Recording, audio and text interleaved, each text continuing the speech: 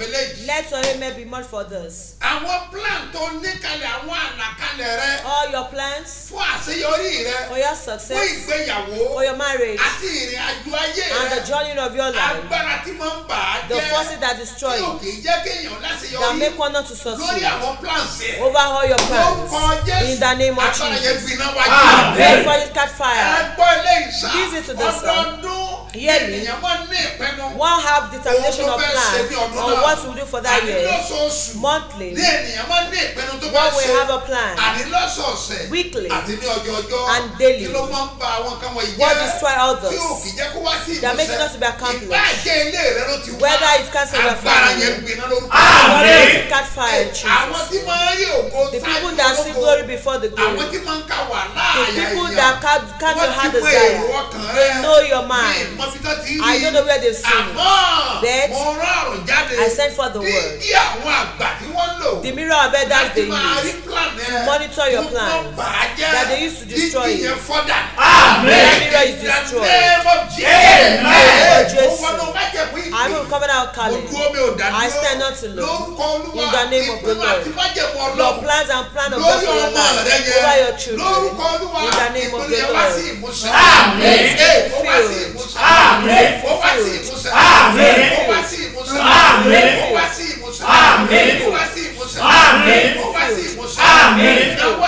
Lift up your hands. I speak as prophet in the name of the Lord. Among the little glory people, declare your glory among them. They are expecting your time. They are expecting you on top. Move to the top. They say they are seeking for me in America. Which country are they seeking for you? Where do you want to travel to? Canada. They are seeking for me in Canada. They are looking for me in Canada. They are looking for me in London. They are looking for me in Europe. They are seeking for me in the name of Jesus. You can say move there in Jesus. Who are the people doing this program? The God of your own mercy.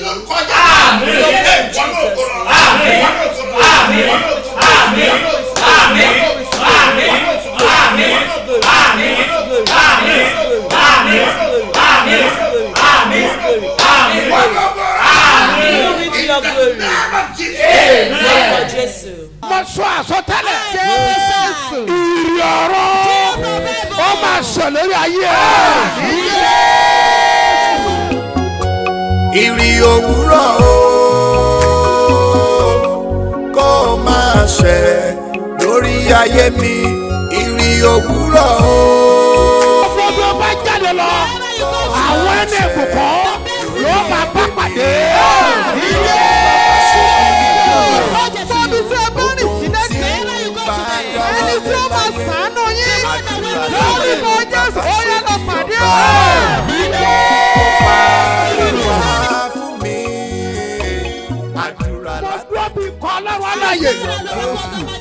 Mo sọ àsọtẹ́lẹ̀ ìyọ̀rọ̀ ó máa ṣẹlẹ̀ ayé lórí ayé mi ó ṣẹlẹ̀ ògbóró. Lórúkọ Jésù ìbò mi ni láti òkè ọ̀run lórúkọ Jésù ó yẹ kó rọ̀ sórí ìfẹ́ rẹ̀. Ìbò máa ṣẹ lórí ayé mi Ọlọ́run ìrì òwúrọ̀ kó máa ṣẹ lórí ilé mi. Ìpàdé àdúrà yìí máa lágbára month of laughter oṣù ẹ̀rín oṣù ayọ̀ ó tún ti yá nílùú Fòwápẹ́ 24 hours with God ọjọ́ kan pẹ̀lú Olúwa bàbá àti màmá ṣe bí ọba ń bọ̀ ìwọlẹ̀ rí kan tó bá wà o. Oṣù ẹ̀rín èmi àti ẹ̀ ti dé. Tala lágbára ayé tó ló máa gbomi jẹ́ lójú rẹ̀. Ogun àdúró dé ní lọ́jọ́ nkẹ́yẹ. Àsìkò tó gbogbo ogun ló máa ṣẹ́ wọlé. Ìpàdé àdúrà náà yìí ló fún wa pẹ́ 24 hours with God. Ọjọ́ kan pẹ̀lú Olúwa. Month of laughter la kò rí ẹ̀. Gbogbo ènìyàn túyáyá máa bọ̀ ní Ṣebí Ọba National Camp. Lẹ́gbẹ̀ẹ́ Baptist Camp. AP Junction ló fún wa pẹ́ ìpínlẹ̀ Ògùn. lọ́jọ́ Friday ọgbọ̀njọ́ oṣù yìí August 30 ọdún yìí bẹ̀rẹ̀ láago 9 òwúrọ̀. His Eminence Apostle Dr. S.M.O. Mustapha JP àti Prophetess Eunice Mustapha bàbá àti màmá Babasebioba lólùgbàlejò. Ìwọ náà máa wà nínú àwọn tó máa rẹ́rìn ayọ̀ lóṣù yìí. Jésù létí rẹ̀ máa bọ̀ kájọ gbàdúrà.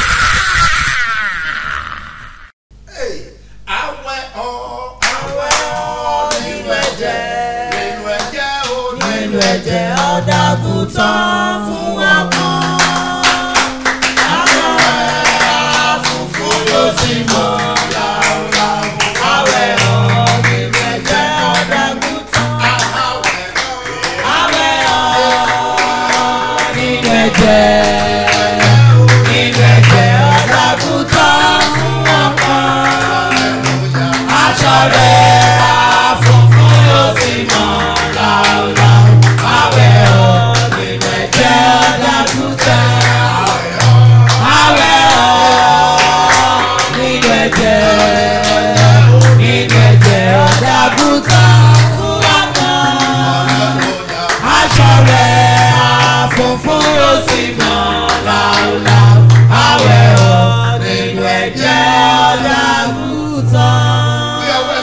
Lift up your hands. I soak into the pool blood of Jesus.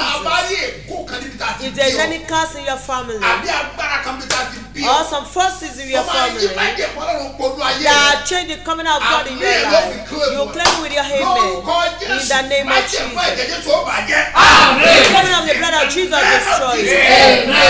Will be free indeed. In Jesus' name, our Lord. In the name of the Lord, you obtain mercy. Let's check and reverse Psalm 130 that want to examine SKG 130 verse 2. It says that Lord, hear my voice. Let thy ears be attentive to the voice of my supplication. Lord, hear my voice. Let thy ears be attentive to the voice of my supplication. Lord, 1, 2, go. Lord, hear my voice. Let thy ears be attentive to the voice of my supplication. Amen. I pray the mercy and favor of God in the name of Jesus. We take your prayer to the book of fulfillment. We see the result of prayer of the birthday celebration. People celebrating with their anniversary. I pray in the name of Jesus. The end of miracle of God will come to life, will come to marriage. Every reproach and blemish in your life, in your marriage, the blood of Jesus will cleanse it. We have obtained mercy, acquire joy. Let's acquire in the name of Jesus. I say obtain mercy. Don't forget, I said it, that people are in Abuja. My spirit pray for them. All the children of God that are in Abuja, for the care of your eye. Almost 500 people that are there right now. Almost 500 people. They are there right now for the care of their eye. I pray in the name of Jesus. All the doctors, all these white men and black men, the Lord will take control in Jesus' name. As you travel, you come back safely. The blood of Jesus will cover you. The power of God will protect you. So shall it be. Those of your home, and you see our challenges of life problem, put your eyes on your heart. The power of the living God. Amen. We you in Jesus' name. You see miracle. You see miracle. Every voice of sickness, catch fire. Jesus heal you. In Jesus' name, our Lord. In the name of the Lord, you obtain mercy. When these people travel, we saw them in the hall. They were sitting around the round table. You think maybe they are having a feast or party. Over 500 people that travel to Abuja. How we pray for them. All the support of this commission. We must pray for you. For the hand of God and His blessing in your life. All the things we are doing, let's continue. Láti ṣe ìrànlọ́wọ́ fún o. Òun náà lẹ́ni kejì rẹ̀ tọ́jú rẹ̀. whatsoever we can about to do, let's do it. I see somebody told me that these people you are taking care, they are too much. About 50 people, 30 people is enough. Since it's monthly, hey, I say it's me that will not, like if they say they did it again, somebody will come and do it again, I will just pity them and say write down their name. Just write their names. Write down their names. Put down their names. Somebody that wants to be tough. It was the band that support us. Yes. All of you that partake, all you have can avoid to do it, do it. A politician I talked about him, he raised our help. Yes. Let's do Kakopa. He's the first politician that I know, except the one I did not know, that will support you. Yes. Chief Dari Olatunde. My gun of his son is the one. Listen to me, sir. Listen to me, sir. I pray for you. And those of that you support us with 500 naira, and those that have the money that you support us with it, I pray for you. God support you in Jesus' name. Your spiritual eye and physical eye will never go blind in Jesus' name. Listen to me, sir. If they say one eye will not be blind, your children are your eyes. Your children are your eyes. They will not go blind. They will not go blind. This one they will travel, they will eat every day. It will take them time. You that can avoid it, just support us. Won't they eat? They will 400 people, they will feed them for their accommodation, their spend for fare before they don't take care of 400 people. Look at the days they will spend to eat. In your pain, that is your little, the one you can avoid today. You should do it and see what God will do in the time that you are blessing people. That's the time that is falling through. They that travel the other time that they came. The one woman is another woman. She's 78 years old. Yes.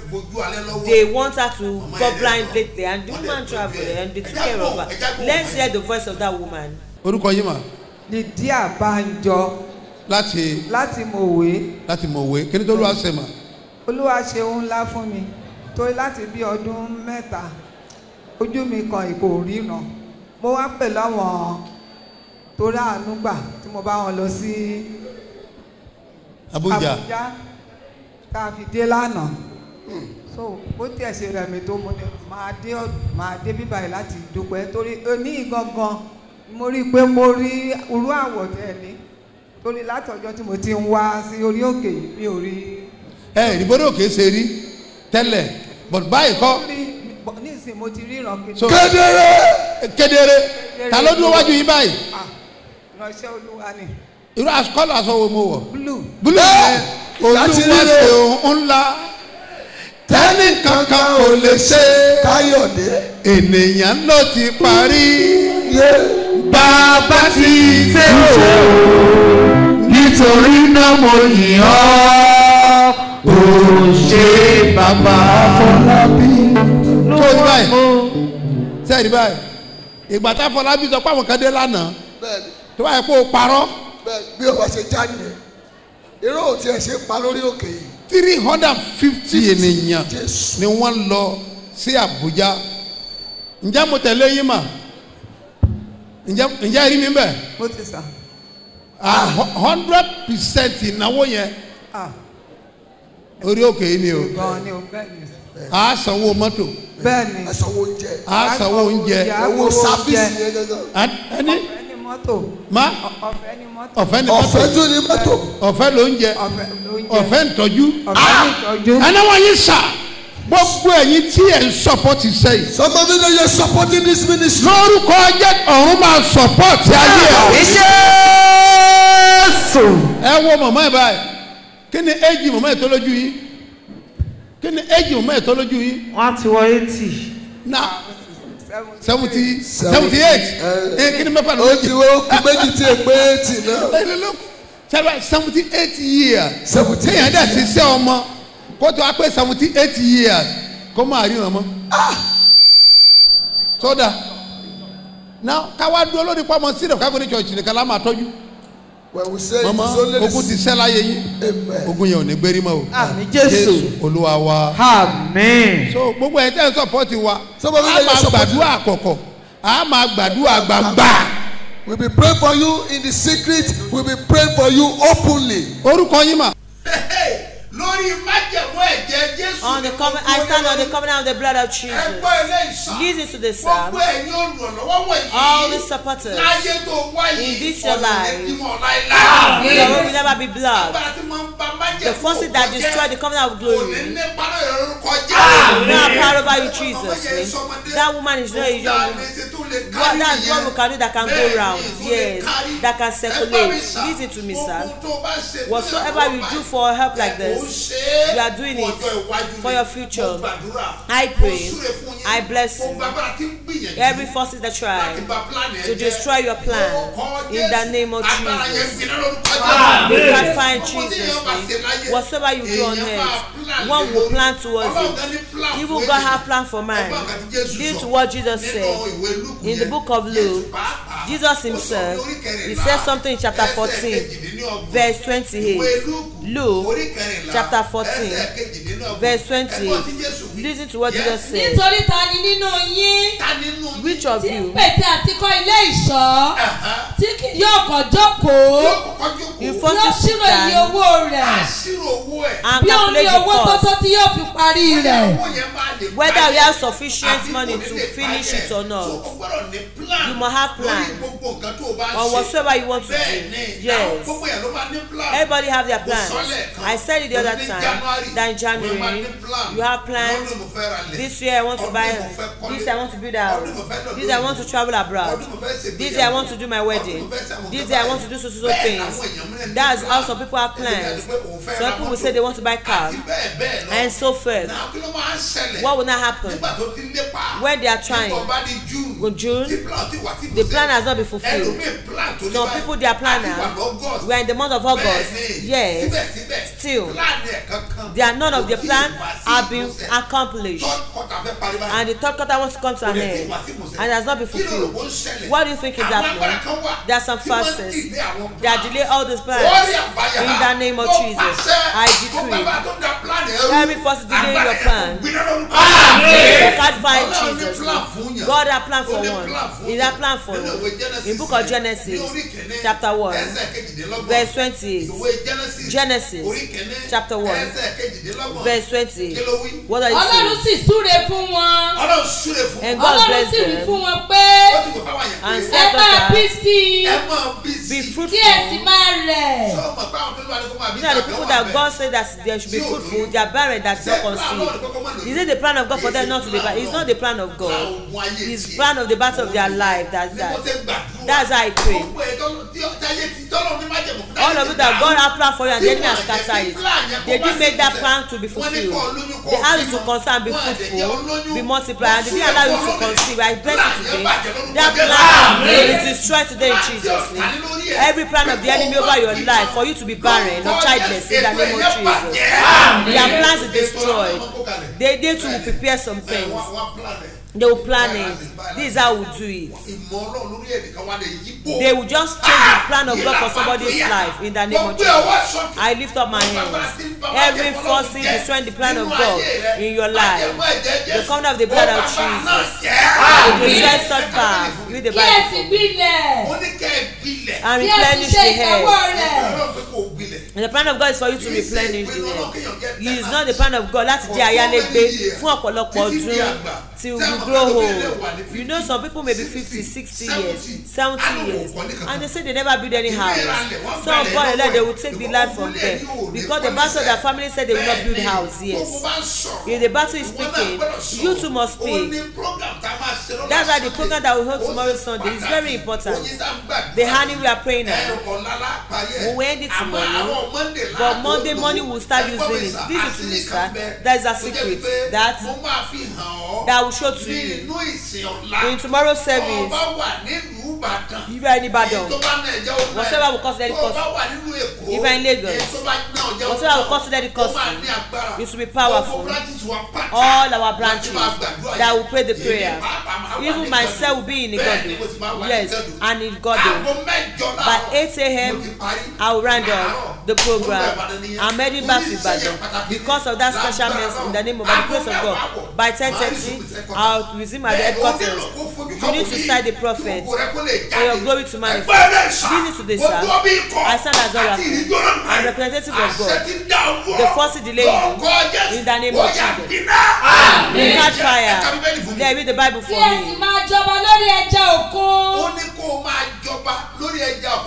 I pray over the fish of the sea.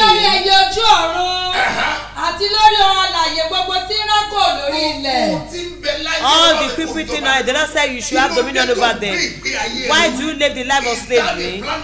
Share it along for a year in the name of Jesus. Every covenant of darkness that join the plan of God for your life.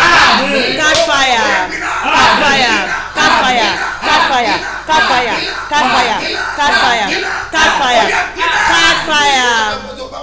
I told you if you are in Naija, the people in Osogbo have done this.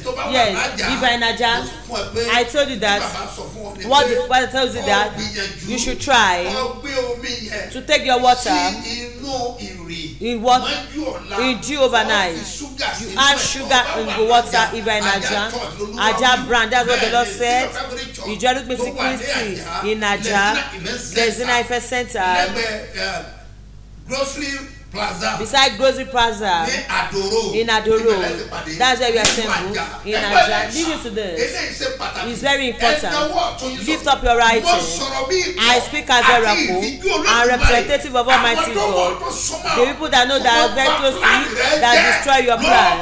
In the name of Jesus. Fire will consume them. Fire will consume them. Fire will consume them. Fire will consume them. Fire will consume them. Fire will consume them. Fire will consume them. In the name of Jesus. In the name of Jesus. Let the power of the living God. Amen. In your life.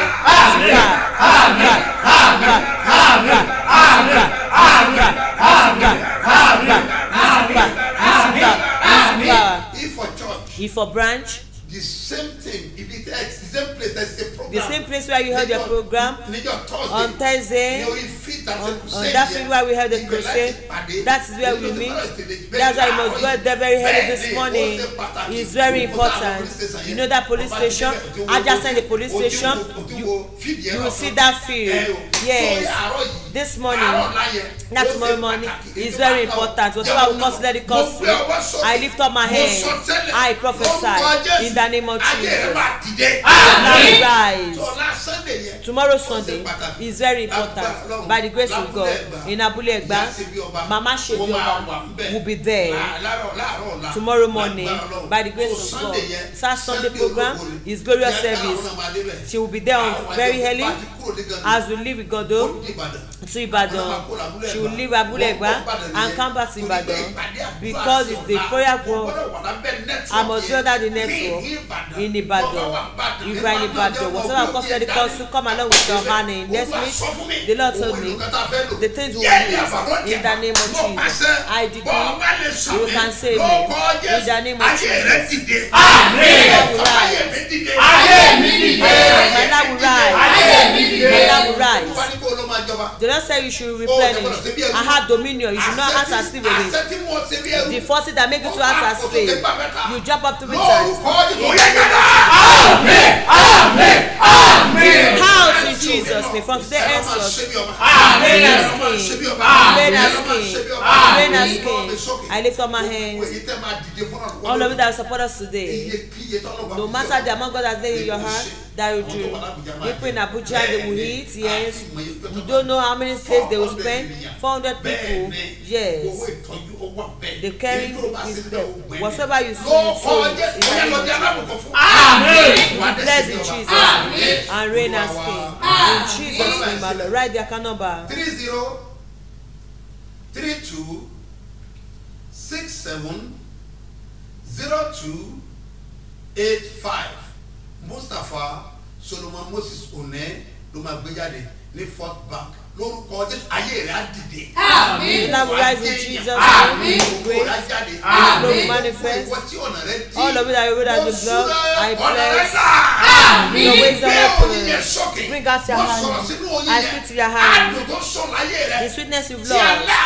That may benefit not to see you again.